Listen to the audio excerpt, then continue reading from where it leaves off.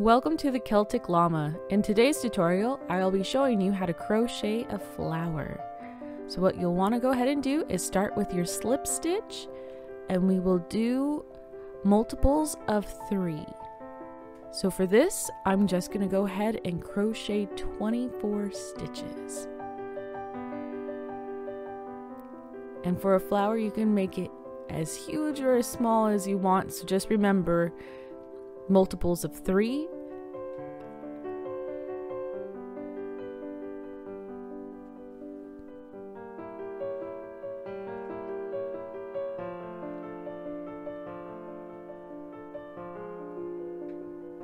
Alright, now that we have our 24 chains, we are going to chain 5 more. So 1, 2, 3, 4, 5. And then from the 5th chain from the hook, we're going to do a half double crochet.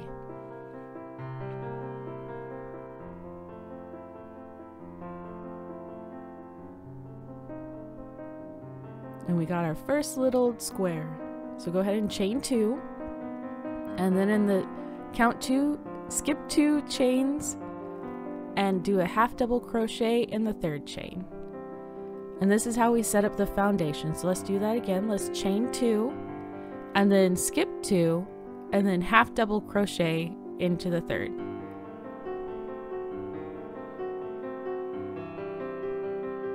And it'll end up giving us these really pretty little squares, and that's what we're after for the foundation part of how to make a flower. So half double crochet, and do this all the way to the end of the row. Alright, last one. 1, 2, yarn over, half double crochet, and here you'll see me kind of tuck in the tail of my yarn. I just kind of pretend that's part of the regular yarn that I'm pulling through, so it just kind of gives it a nice finished edge. And this is what your first row should look like. A whole bunch of squares. So go ahead and chain 1 and turn your work. So this is the foundation part for the flower. In the first square, you're going to want to do a single crochet, a half double crochet, 2 double crochets, 1, 2, then you will chain 2 and do 2 double crochets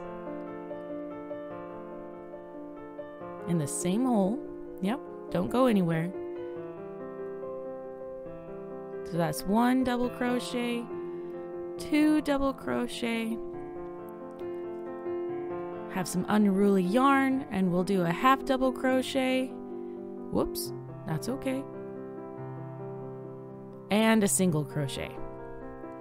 And that's the foundation of how you make a petal.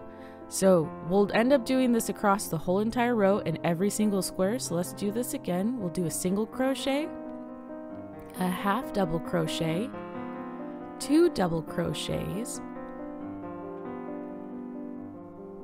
2, chain 2, and then 2 double crochets,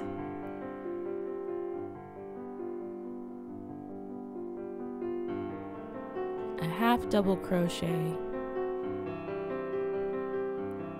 and a single crochet. And we move to the next square. You can kind of see where it's getting its shape of a petal. All right, single crochet, half double crochet, 2 double crochets, 1, 2, chain 2, 2 double crochets, a half double crochet, and a single crochet.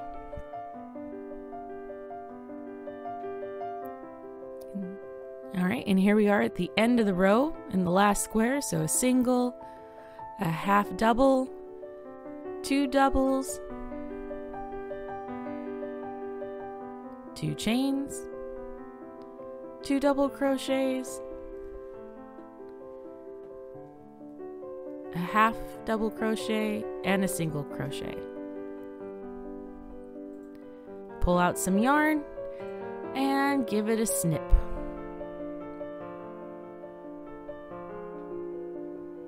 And then what you'll want to do is just fasten off your end of your work. So what I do is I pull my yarn through all the way, and then that little hole I left, little loop I mean, you pull that through one more time and you've secured off your work.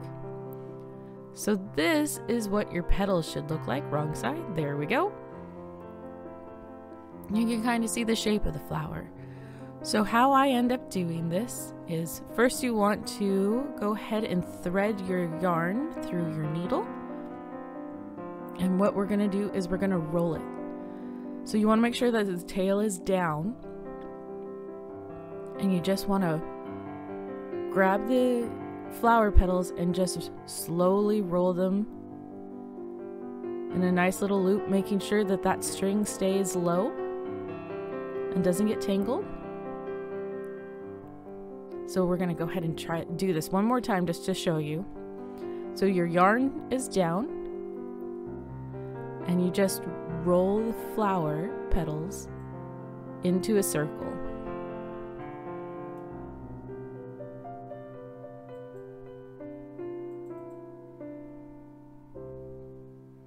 There you go.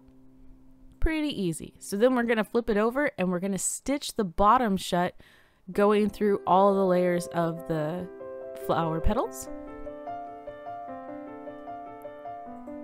I sped this up because sewing's so much fun.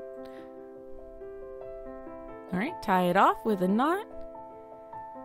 And voila, we have a flower. It's not as complicated as it looks, and it turns out super cute. If you found this video helpful, please go ahead and give it a like, and I hope you have a happy crochet day with your beautiful flower.